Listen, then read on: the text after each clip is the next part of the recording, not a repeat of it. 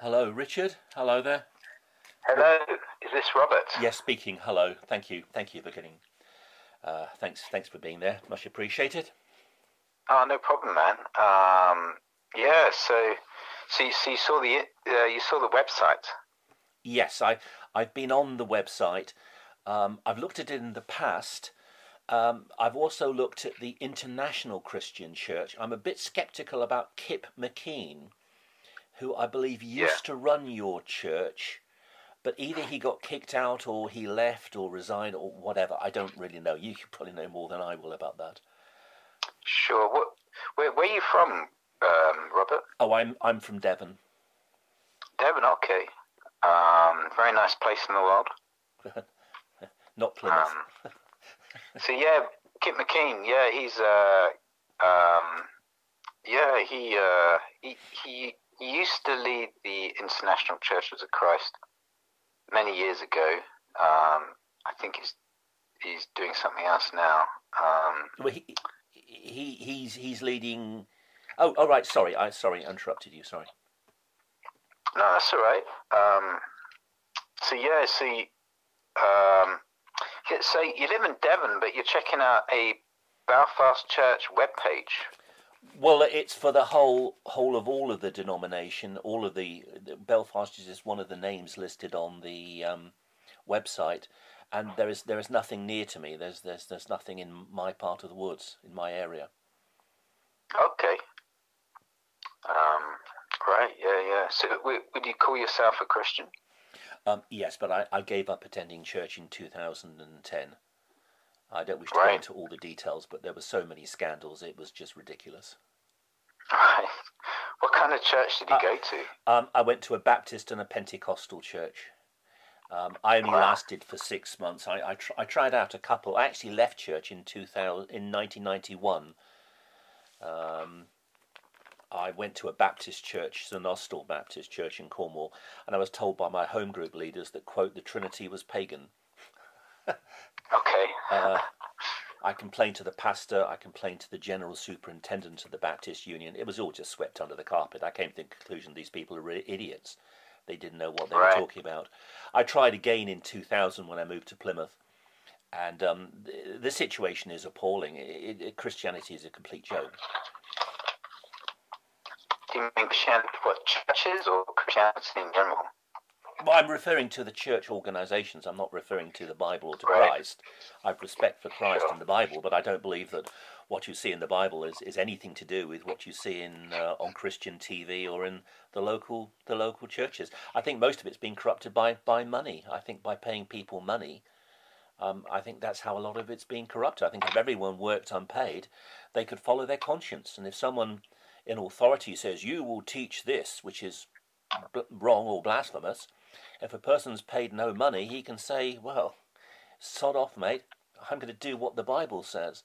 But if you pay someone a salary, I think you can manipulate people in that way. I think that's one of the problems. Right. But I'm looking again, but I'm certainly not attending any fellowship. Sure. Did you? I mean, it's great to look into other churches, but churches, like you say, at the end of the day, they are just made up of human beings who sin, and there's certainly no perfect church, no perfect leader. It's really, we're all answerable to God and how we live our lives. No. People are not answerable and they're not accountable. They do exactly what they like. They can teach anything in their church. They can disagree completely with their doctrinal statement of faith. And if you sit on a pew, if you're just an ordinary person like me, you can't challenge people in leadership. That's part of the problem. Nobody is accountable. No one can be challenged. When I read the New Testament, I see Jesus and the apostles not preaching in monologue to people. The Sermon on the Mount is highly edited. It's redacted. But very often what you're seeing is a dialogue. Yeah. Jesus had discussions with people. He didn't preach in monologue. And what unfortunately happens today is you have a building, you have a pastor's office in the building. Once a week on Sunday, somebody talks He can't be questioned, he can't be challenged, and then he runs and hides in the pastor's office. Right.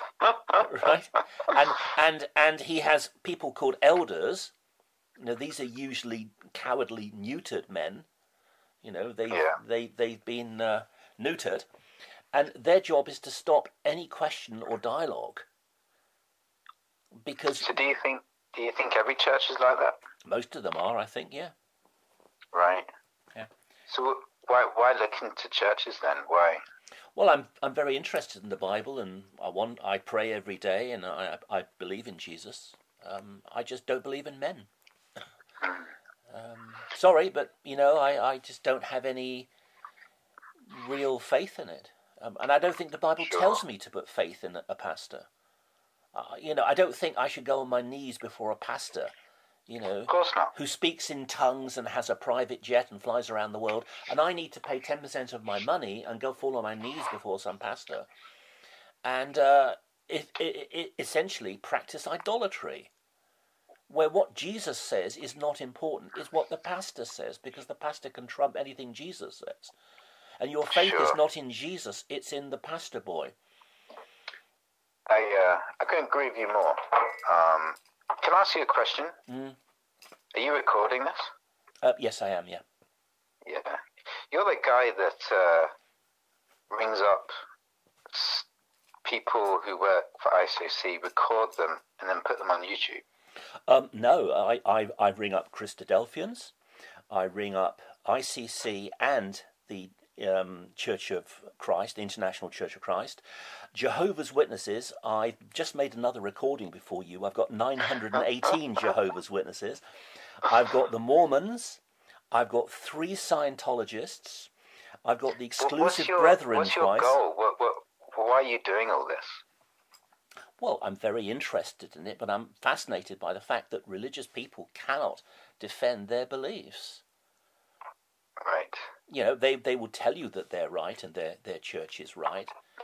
But so, Jehovah's Witnesses, I've gone to town with them. I've got 918 recordings of Jehovah's Witnesses. Wow. Do you have anything else to do with your time? 918 recordings. Yeah, it's taken me many years. Why though? What are you trying to get out of it though? Well, aren't I obeying Christ? Go ye out into all the world and preach the gospel to every creature. Matthew 28:20. I'm preaching the gospel. I'm preaching the gospel. That's not what you're doing, is it? You're ringing up Jehovah's Witnesses and then recording them, putting them on YouTube and trying to, I don't know, trip them up or trying to... It's very easy to do. It's very easy to do. Sure. But that's not going out and preaching the word. Yes, it is. What are you talking about, man? The conversation I just had was on the Holy Spirit. That was with a guy from Shaftesbury Kingdom Hall. And he said the Holy Spirit was not God. The Holy Spirit was an impersonal a force, like electricity. And do you tell each person you're ringing up that you're recording them? No, because obviously if I were to do that, most of them would just hang up immediately. Because you see, religious people don't want to be challenged. This is why religion has become so corrupt. Real Christianity is a dialogue. It's a conversation. It's a two-way discussion. It's not somebody standing up in a pulpit and talking without interruption for 45 minutes and then running away and hiding in the pastor's office. Now, the work with the work I do with Jehovah's Witnesses focuses on the gospel. I focus on the deity of Christ. I've had about 100 recordings on Christ's resurrection, that he bodily, literally, physically rose from the grave. Jehovah's Witnesses say he rose, as you probably know, as a spirit creature. So this is the heart and soul of the gospel. People have a mistaken view of the gospel. They think it's smiling at people and singing a clappy song. Ooh, I want to smile at you. And then sing a clappy song at you. That's not the gospel. The gospel is telling people about Christ. Now, so 15 minutes before this conversation... I'm going to have to go soon because it's hard to get a word in. But sorry. So your idea of sharing the gospel is ringing up people who get paid by a church, recording them without them knowing, putting it on YouTube, and that it all sounds a bit underhand, certainly not very Christ-like. and very, very shady. Yeah, I don't really want to be part of this. Thank you. Jehovah's Witnesses don't get paid. It's only the circuit overseers and above who get paid. Most of the Jehovah's Witnesses I speak to are elders or ministerial servants, and they don't get paid. Sure, I don't really know. I tend to focus on groups like your group, who believe that only they are the true Christians. So Mormons look on everyone else outside of the Church of Jesus Christ of Latter-day Saints as heretics or lost. Jehovah's Witnesses. I don't believe that though. And no, I don't know anyone in my church who believes that. Oh, come on, man, be honest. The international churches of God have had a makeover, but you still believe that there are very few Christians outside of your little group. And you've even demonized, some of your preachers have demonized the other Kit McKean group. The International Christian Church demonizes your group, and you demonize the International Christian Church. Both of your groups were founded by Kit McKean. And Kit McKean is notorious that he has stated that people who are not in your little group are not Christians.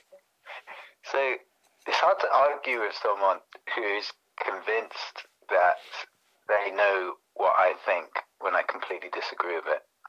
You're not really listening to me. I don't believe the things you're accusing me of believing. So I don't see how we can continue this conversation. Well, I was talking about the formal teachings of the leaders of the International Christian Church and the International Churches of Christ. I'm a leader of the Belfast Church. I don't believe that we're the only ones that are right. I don't know anyone in the Belfast Church or in any of the churches of Christ that I fellowship with that believe that.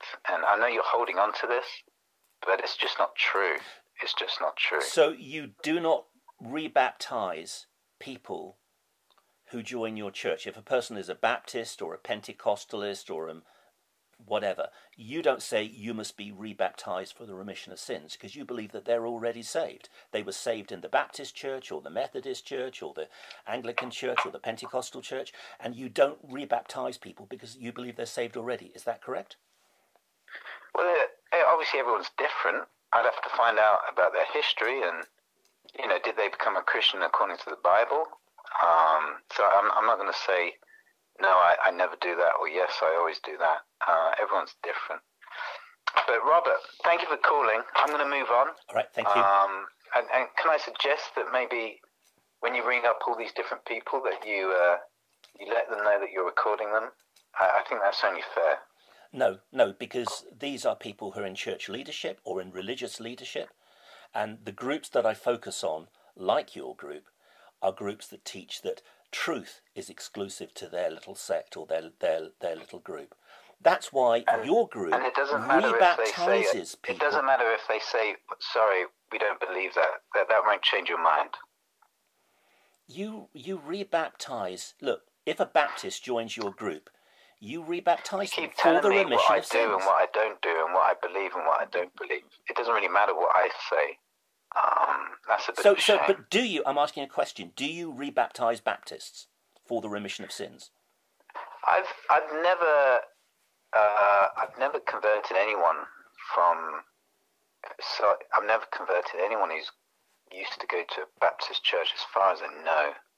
So it's hard for me to, all I can do is point people to the Bible, say this is what the Bible says. And the Bible, according to your sect, teaches that if you're not baptized by your sect, then they're not saved. Again, I don't know where you're getting your information from, but that's not what I believe. That's ridiculous. That's the official teaching of your church. That's why you. Absolute nonsense. That's why when Baptists. That's why when Baptists and Pentecostals join your group, you rebaptize them in water, because you teach them they must be baptized for the remission of sins, and that their sins are washed away in baptism. And the baptism performed by the Baptists and the Assemblies of God and the other sects, because it's outside of your sect, is not valid. Do you rebaptize people? You've been doing this since the 1980s. I know you've had a name change and a sort of a makeover, but that is what your church and when I say your church, I mean your denomination and the other Kit McKean group, the International Churches of Christ, that's what you're notorious for. You rebaptize people for the remission of sins because you believe that people who are not baptized by full immersion, by your leaders, right, are not saved. Yeah, I mean, it's a lot of what you say is just, I find it hard to believe that anyone would believe what you're saying. It's complete nonsense, and yeah, to suggest that this is what I believe is just silly. It's former members Robert, are saying this all over. I'm obviously not going to change your mind. Former members are saying this about your on the sect. church than I am. But former members are saying this about your Have a lovely group. evening. Okay, thank you very much. Bye bye. Take care. Bye. That's